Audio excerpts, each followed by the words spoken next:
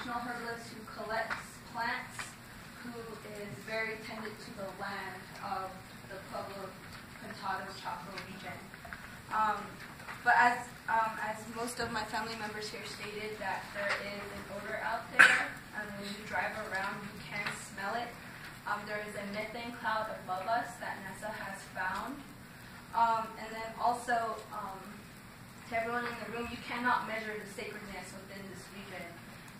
You say there's a 10-mile buffer zone, but then again, Chaco has many different pueblos that surround through all of it, that correlates to the sun, to the moon.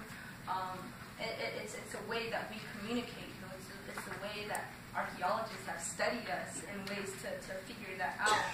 So you cannot measure the sacredness. And so that's why this is very important to us, because we're speaking, you know, for the plants, for the animals, for our children who are in this area. And then also, more than 1 in 3 Native women are abused. And within this area, there is no cell phone service, there is no substations, there is no hospitals. All of this money that we're talking about that's hurting all of these companies doesn't come back to us. It does not come back to us. So if someone gets hurt, it takes 2 hours for anyone to come out. Since it's checkerboard, Navajo Nation, the nearest substation is probably like 2 hours away. You know, Cuba, it's an hour away. San Juan County.